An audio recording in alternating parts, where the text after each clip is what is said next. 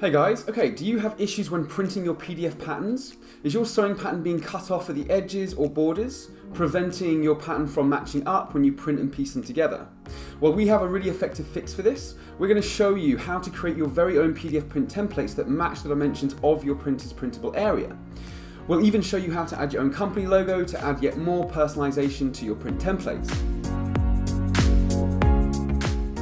So just to demonstrate this concept, as you can see here, I've printed off my A4 PDF pattern, but on, let's say, a template that is a little bit too small or too large.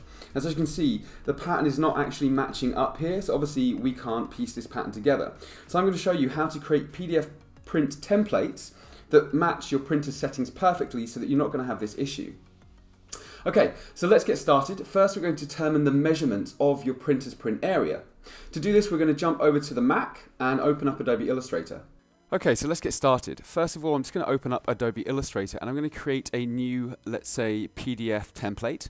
So I'm just, create a new document and I'm going to use A4. If you're using US Letter or A3, then obviously open up let's say the paper size that you're wanting to use. So A4. So what we need to do is basically find out how capable our printer is. In other words, what is the printer area of our printer? And the easiest way to do this is just in Adobe Illustrator. So first of all, I'm going to go to my line tool, which is just over here on the left-hand side. I'm just going to click on the fill. I'm going to remove the fill, and let's double-click on the line and make it black. Click OK. I'm just going to go, let's say, to the middle, roughly where the middle of my document is. I'm going to click and drag a line. I'm going to hold down the Shift key while I'm clicking and dragging to lock it to the horizontal. I'm just going to release, and then I'm going to go roughly to the middle of the vertical, click and drag, hold down the Shift key to lock it to the vertical axis, and then just release. And it's got a big selection tool, click and drag over both of these. Let's go to our line. I'm just going to up the stroke to be about 8 points, just so we can clearly see this. Next, what I'm going to do is I'm going to go File. So when we print this out, this is the edge of the document, but when I print this out, obviously the printer will only print what it's capable of printing. Therefore, the measurement from this edge to this edge and this edge to this edge will define our printer area. Anyway, let's just show you that. So File, let's go Save As. I'm going to save it as a PDF on my desktop. Let's call this printer area setup doc. And I'm going to save it as a PDF. And the reason why I'm saving it as a PDF and not printing it directly from Adobe Illustrator is simply because our final artboards, our finished print templates are going to be saved as PDF and printed as PDFs. So I want to make sure I'm consistent, so I'm printing in PDF. Let's just double click on that document. I'm going to hit Control P on my keyboard. I'm going to make sure it's black and white, pages, all, yep, A4, portrait. Obviously make sure that these are the correct size for if it's US Letter, A3, etc. Scale, this is the most important part. So at the moment it's 97%. We want to make sure it's 100% scale. And then copies, portrait, perfect. Let's just click print. Okay, so the next step, what we're going to do is, as you can see, basically this is my printout here. What I'm going to do is take a really good ruler, so a reliable ruler, in other words, not a tape measure because that could stretch. I'm just going to measure literally from the edge of this little piece to this little piece, so from edge to edge. This is basically the printer's printable area. So I'm just going to measure that, and it comes to, for me, and it'll be different for everyone, it's roughly 20.4 centimeters. So I'm just going to basically mark that down. That's 20.4, and then here, let's have a look. What do we have? We have, so if that's 20, so is it 20, and this is 29.2. So you have 20.4 and 29.2. So I'm just going to record those dimensions. Okay, so now that we actually know the dimensions of our printer area, which is for me 20.4 and 29.2, we can then start to create our print templates safe in the knowledge that we actually know the print area. So what I want to do is let's just get rid of this existing document. Let's click Don't Save. Let's go to File and then New. Now this is where we're going to create our print templates. And here what I'm going to do is I'm going to go to, so when you click New, we're going to go create a custom one. So we're going to go to centimeters. And then here I'm going to put, so it was 20.4 for the width, centimeters. Now I don't want to go to the full border, so the full print area because it might be a little bit unwieldy. We'll have very, very small borders to trim. So I'm actually going to take this down to, let's make it 19.4. So we're removing 1 centimeter. So it'd be 0.5 on each side. That still might not be enough. So why don't we take it down to 17.4. So we're removing 3 centimeters, which is 1.5 on either side. This is making a document that's far, far smaller. And then we had, what was it, 29.2, I believe it was. So let's remove 3 centimeters. Let's make it 26.2. And then here we have the number of artboards. Now this is important. So if you have a very, very large, let's say, pattern that you want to print off, possibly it's going to take 30 A4 pages. So here we could put in 10 artboards or 10 pages. But let's just stick with something simple right now, which is 15, okay? We're going to make a very small print template. And you can make this 100, 200, whatever. But because I want to show you the technique and do it quite quickly, we're going to use 15 artboards. And then obviously here we have a bleed. We want to make sure these are all 0 centimeters when it comes to bleed.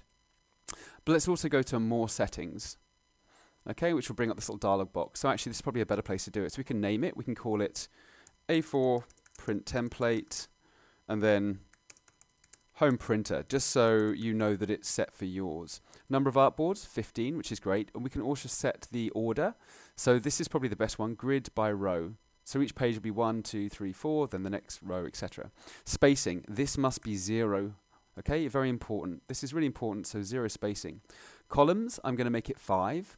So that way we have 5 across the top. So 5 in the first row, 5 in the second row, and 5 in the third row. So 15 divided by 5 is 3. The width we already have set, so 17.4 and 26.2, which is great. Unit centimeters. Orientation, portrait is important as well. Bleed, 0. And the rest we don't have to really worry about. And let's just click Create Document. And as you can see here, we have our print template waiting or raring to go. And let's just check. So I'm going to measure the width and the height. So I'm going to get my little line tool. I'm going to click on the very edge here, click and drag, hold down the Shift key to lock it to the horizontal. And you can see that is 17.4. And then down, this is going to be 26.2. So we've now set up this artboard or this print template to work with our printer and give us quite a lot of border when it comes to printing. But next, we need to create some registration marks. We're going to add some labels. We're going to put like a scale on there and do all kinds of things to turn this into a proper print template and even put our logo on there as well. So we'll do that next. Okay, so when it comes to adding registration marks and let's say scale guides and all that kind of stuff, I'm going to show you one of our existing A4 print templates. Now, just to give you an idea of what we're going to put on here. So as you can see, we have A1, A2, A3. So we have the page numbers at the top. So we have row A, 1 to whatever, and then B is the second row, 1 to, let's say, 5. C, so it just gives you an idea when you print this out, the page order and how these patterns are meant to go together. So this is really important. Second of all, we have the scale. So we have 0 to 5 centimeters, and we have inches, 1 to 3 inches. So that's important when it comes to printing out. You then obviously measure this using a ruler, and it will tell you if you've got the scale correct, because obviously this should be 5 centimeters when printed out. And we also have these little chevron registration marks, which are at the corner of each of the document and also in the center as well. And then at the very bottom here, let's just zoom in, you can see we have our little patternlab.london copyright symbol, but we can also add a logo to here if you want to, and that's what we kind of said we'd show you in the tutorial. So we're going to add all of these elements and we're going to build them from scratch. So let's just close down our A4 print template. Let's go to this document that we just created, and let's start off by creating one of these pages, and then we can duplicate it. So first of all, I'm going to go to my text tool, and let's just click here, and I'm going to go A1. Great. You can even choose a font, possibly have a brand font. Ours is Railway. There we go, and we can make that regular, just so it's all within the brand. And we can make this slightly larger, so you can just big selection tool, and then just go 12, 13, 14 points if you want. There we go. We can even centralize it, or text center. And then next we're going to create our scale. So let's go to our line tool, and then let's just simply switch this over. So we have the line fill is going to be black, or you can double click it and then just select black. And we're going to draw a tiny, let's zoom in. Also, there's some tools here. So if you hold down the space key on your keyboard, you get this little hand appear. And if you click and drag, you can move around the page very easily without having to use these really annoying side scrollers. And also, if you hold Command or Control on your keyboard and then hit plus and minus, you can zoom in and out. So that's really helpful. So let's just zoom in. Getting at my line tool, I'm going to make sure my line color or stroke color is black. I'm just going to draw a little line like this. I'm going to hold down the Shift key to lock it to the vertical. And I'm going to get my big section tool. I'm going to click and drag over that element to select it, then hit the Enter key on my keyboard. And here I'm going to put 1 centimeter and 0, so 1 centimeter horizontally and 0 centimeters vertically. I'm just going to hit copy. And then, with this one selected, I'm going to hit Command D, D, D on my keyboard. So hit Command D, and it will duplicate the last move. So here we have 1, 2, 3, 4, 5. So this is 5 centimeters. We move this by 1 cm. then we duplicated that movement, so now this should be 5 cm. And we're going to measure that. So I'm going to get my line tool, I'm going to click and drag, hold down the shift key to lock it to that horizontal. I'm just going to drag it out until I hit that final edge. And you can see in that little grey box it says 5 centimeters. So we know that that scale is correct. And we've also drawn the bottom edge of our scale chart or scale guide. Next, what I'm going to do is get my big section tool. I'm going to click and drag over this whole element. I'm going to go Object, and then I'm going to go Group. And that means I can just move it around, and it's not individual elements, it's all one piece. And next, let's just place it up in the top left-hand corner here. Let's get our text tool. I'm going to put 0 cm. Oops. 0 cm. Let's move it down to here. It's a little bit large, so let's just go with that selected. Let's just move that down. Let's also align text line it left. 7 points should be fine. Let's click and drag it to here. And then let's copy and paste it. So Command C, Command V to copy and paste. Let's place it at the opposite end, get the small selection tool, double click to edit the text, and add that to 5 centimeters. Then once again, get my big section tool, click and drag over all of this, and then go Object and then Group. And we're also going to make an inches one. We do it in exactly the same way. So let's just get our line color, so our stroke color. Let's make sure it's black. Click OK. Let's go to our little line. I'm just going to simply click and drag, hold down the shift key to lock it to the vertical. There we go. Let's zoom in. Let's get my big selection tool, click and drag, hit the Enter key on my keyboard. Then we're going to go 2.54 centimeters, which is an inch, but you can also do 1 and then the inch symbol on your keyboard and hit Copy. And it didn't work. Let's just do that again. Hit the Enter key. Let's just go 2.54 for the horizontal, 0 for vertical, hit Copy, and then D, and we can hit D again. And then get your big selection tool, click and drag over all of these elements, Object, Group. We can then click and drag and move it back onto the page. We'll get our line tool, click and then drag all the way along, make sure that is 7.62, which is 3 inches, which is great. Big section tool, click and drag, Object, Group, and here, text tool, 0 cm, not cm, sorry, 0 inches. You can even write inches if you really want, or 0 inch. Let's just big section tool, click and drag that over to here. Copy and paste it, and then here you can put 3 inch. Okay, so that's how we create our scale. You might find that these lines are a little bit too thick, so what we can do is we can get a small section tool, click and drag over these ones, go to our stroke, and let's take that down to 0.5. Same for this one, click and drag, take that down to 0.5. Okay, so that is our scale. And what we could do is let's just get our big section tool, click and drag over these, go Object and then Group. And we could also click and drag over this one, hold down the Shift key to queue up your selection, click and drag over this one, and then go Object and then Group. And now, if we select over all of these elements, including A1, we can then go Align Center. And that will then just put them in the correct position, which is great. Okay, so we've created our scale and our number, which is brilliant. You could always move this off, let's say, to the left-hand side, just if you haven't got much space here. So next we're going to create our chevron diamonds or the registration marks. Now to do that, once again, double click on your stroke. Let's go to black. You could always have it a different color if you wanted to highlight it. Let's use Pattern Lab Blue, 62B4C7. And then let's get our square tool, which is here, or rectangle tool. Let's just click, and let's zoom in a little bit. I'm just going to draw a square, but I'm going to hold down the Shift key, and the Shift key basically locks it or constrains it to be a proportionate square where all sides are the same. If you don't do that, you'll have an oblong, which is not correct. Hold down the Shift key, click and drag. I'm going to make it about that size. Get my big selection tool. On the corner here, if you just hover lightly on the corner, you'll see it gives you a rotation option. I'm going to click and drag and just rotate. If I hold down the Shift key, it'll lock it, you see, to all of the various different degrees. So this is 315 degrees, which gives us a diamond. I'm going to get my big selection tool. I'm going to try and find the center. You see the center there. I'm going to click and drag and then just match it up with the edge of the page. And I'm going to do this, so I'm going to copy and paste it. Get the center, click and drag. Let's go down to the bottom. Paste it in, click and drag. Paste another one, click and drag. And it depends how many, oops, be careful you get it on the center line. So let's paste, click and drag. Perfect. Let's paste again. Also, actually, it's really important to mention this. So I have this already. So if you go to View and then go to Snap to Point, this is really helpful. If this is unticked, when you move these around, it won't snap. Well, it is doing it now, but sometimes it doesn't actually snap to that point. So make sure when you go view, you want to make sure you snap to point, and let's also go snap to glyph. Make sure these two are selected. So once again, I'm going to copy and paste. You might want to add one in the middle of this long edge. So let's do that. It should show you the halfway point if you just move it up and down the page. Is it doing it? No, that's fine. But that's okay, because I can show you how to align this to make sure it's in the center of the page. Let's just make sure it's on that edge. And then let's just copy and paste a new one to the opposite side. Let's get our big selection tool, click and drag over those three elements. And then here, I'm going to align or distribute vertically. So for example, if it was off center, let's just click and drag over these three elements with the big selection tool.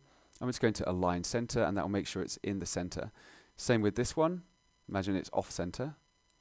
We're just going to select all three and then align center. Great, so we've now created our scale, our page numbering, and our, let's say, edges or our registration marks. Next, we're going to add in our logo. Great stuff, here's my logo. I'm just going to drag it onto the page. And then just going to go, get my big selection tool, click and drag over the whole item, and then go edit, copy. Let's go to our A4 print template, and let's just go paste and paste it in. And obviously you can scale this, change the size of it. Let's just make it quite small. And let's just place that down in the bottom corner. And we can even make this blue or any color we want to make it. But I'm going to leave it as black. Oh, just make sure it's grouped. So big selection tool, click and drag over all of it. Let's go object and then group, so it's one item. And let's just move it here. Great, so we now have our print template pretty much set up, but how do we replicate this for the rest of the pages? Well, it's really simple. So what we do is, let's get our big selection tool. I'm going to click and drag over this top element here. I'm going to hold down the shift key, and this will queue up the selection. So I'm then going to hold down the shift key, click on this item, this one, this one, this one. I'm not going to select these three on this side, because when I actually drag this across, they're already going to be present because we had them here. So I'm just going to be selecting all of this right-hand side. And I can even go object and then group to make sure when we move it, it's all one item. So what I'm going to do is I'm simply going to select this little corner piece here, and I'm going to try and find the center of this. So when I drag it, I can drag it to that corner, which will make things much, much easier. And what I'm going to do is I'm going to get my big selection tool. Once I've selected all of it, I'm going to go to that center point. I'm going to hold down the option key, and the option key gives you this little double arrow. And what that means is it's going to copy it. So holding down the option key, I'm going to copy and drag. So I'm just going to click and drag, and as you can see, it's copying. I'm also going to hold down the shift key on my keyboard, and that will lock it to the horizontal axis. And then I'm just simply going to line up with that page edge, like so. Perfect. And because I've already made that move, let's just zoom out, I'm going to hit the Command D, so Command D, D, D. And that should duplicate it across the page. Now there's one thing that we need to be careful of here. As I've duplicated it, I haven't quite got it just on the edge. So with the very end page, I'm going to zoom in. I'm going to zoom right in. And I'm just going to click on that center point, drag it across, hold down the shift key to lock it to the horizontal, and let's just make sure that that is directly in the center, which it is now, looking perfect. This is a really important part. So once we have that aligned, I'm then going to get my big selection tool. I'm going to click and drag over all of these. Click and drag over all of these, and I'm then going to align or distribute horizontally. And you might not have seen any changes there, but what it should have done is place these in the center. So let's go back. You see how this is slightly off center? Because I've selected all of them, you see how they've all been selected like this? Let's just zoom in. I'm then going to go distribute horizontally, and that will distribute them perfectly across all those artboards. So now they should all be nicely lined up. And we're going to do exactly the same going down. So once again, I'm going to grab all of these. But obviously I don't want to use these ones here because we already have these in place. So let's just select everything. Let's go Object, Ungroup, so we can now edit them independently, you see. And then let's just simply click and drag over all of these elements, apart from the top ones. In fact, let's click and drag over all of this, but then let's zoom in. I'm going to hold down my Shift key and unselect these top diamonds. Just hold down the Shift key to unselect, and then just click. So hold down Shift key, click to unselect. And then now I'm going to go Object and then Group. I'm going to do exactly the same thing here. I'm going to get the center of this point. I'm going to click, hold down the Option key, I'm going to click and drag, hold down the Shift key to align it vertically until we've reached the center point just there. And now what we're going to do is I'm going to hit the Control D just to replicate that last move. Command D. And I'm going to go right down to the bottom, and I'm just going to make sure, I'm going to zoom in, I'm going to make sure that it's on point, and it's not quite on point. So I'm just going to click and drag, hold down the Shift key to lock it to the vertical, and I'm just going to try and make sure it's in the right location. And if I can't get it in the right location for some reason, because it's being a bit of a pain, with all of it selected, we can just simply use the arrow keys and nudge it down, and that's not going to work either. So let's just move this right down. Then let's move it right back up and try and find that center point. There we go, that's looking good. So just play around with it a little bit. So when you're happy that it's at the when it's lined up with that bottom edge, which it is, I'm going to zoom out, I'm going to get my big selection tool, I'm going to click and drag over all of these, and then going to go distribute vertically. And that should put them all in the perfect place, which they are, which is looking fantastic. So that is pretty much my print template complete. So if we had, let's say, 100 pages, we would have to replicate this move over and over and over again until we completed all of those 100 pages. We'd then line it up at the bottom, and then we would select all of them, and then we'd distribute horizontally. So we're just using a small one. But also, as you can see, we have got A1, A1, A1, A1, which is great, but they're all going to be page A1. So I'm just going to simply get my small selection tool, double click on this text, highlight all of it, and let's just go A2, this one, A3, A4, A5. Let's go down to the next row. So it's going to be B because we're on the second row. So B1, B2, B3, B4, B5. Let's do C. I'm sure you get the idea by now. But obviously if you had 100 pages, you would have to do this for all of them. C3, C4, C5. Great, so that's our print templates completed, which is amazing. So now what I'm doing is I'm just going to go File, Save As. Let's place it on our desktop, and I'm going to name this A4 Print Template Home Printer. I'm going to save it as an AI document. Now the reason why is because this should be fully editable. It allows you then to, when you have your patterns, you can then place your patterns onto this. If it was saved as a PDF, it would export it as multiple PDF pages, and there's nothing you can do with that. So let's save it as an Adobe Illustrator file. Ooh, however, first of all, before we do that, at the moment, you see how these are all selectable, and I can move them. This is a problem because we might make a mistake. So what I'm going to do is I'm going to go to, let's select all of these. Let's go Object and then Lock Selection. But also, I'm going to go to the Layers, which is off on my right-hand side here. If you can't find it, go to Window and then Layers. Click on the Layers. And then here I'm going to create a new layer. So this is layer 1. And we could even call this Print Template. And I'm going to click a new layer, which will be on top. And we can call this Pattern Area. And if I simply click this little box here, it will lock the Print Template layer. So there's nothing we can do to it. So then when we add our pattern, we add it to the Pattern Area. And that way there's no way we're ever going to have any problem by editing this print template and causing these little registrations to move and have all kinds of issues. So it's good to do this little method here and then save it. So now we're going to go File, Save As, Desktop, A4 Print Template. It's going to be an AI file, so let's just click Save. Click OK. And then let's just get rid of these. I'm going to close this down. So now, as you can see, this is my A4 print template. If I double click it, it'll open up in Adobe Illustrator. And then, if we want to, we can now add a pattern to this on that pattern area. And to do that, it's really simple. So what I'll do is I will just simply find a pattern. Let's have a look. Copy. Okay, so let's say we have a pattern. I'm just going to simply paste it by copying and pasting it onto my A4 PDF print template. And as you can see, we can now move these around to... And we have tutorials on this. We've already done this many, many times. This tutorial is not about placing your patterns. This is about creating the PDF print templates, which we have done. Okay, so that is how you create your own PDF print templates that are set up to work specifically with your home printer. If you have any suggestions as to how we can improve this tutorial, or possibly if you have some AI tips and tricks, then please leave us a comment. We love hearing your feedback, but more importantly, it really helps our community learn and grow and improve their skills. Also, don't forget, if you're new to this channel, then hit the subscribe button. We've got some really amazing content coming your way, and we would hate for you to miss it. In the meantime, thanks for watching, and I'll see you next time.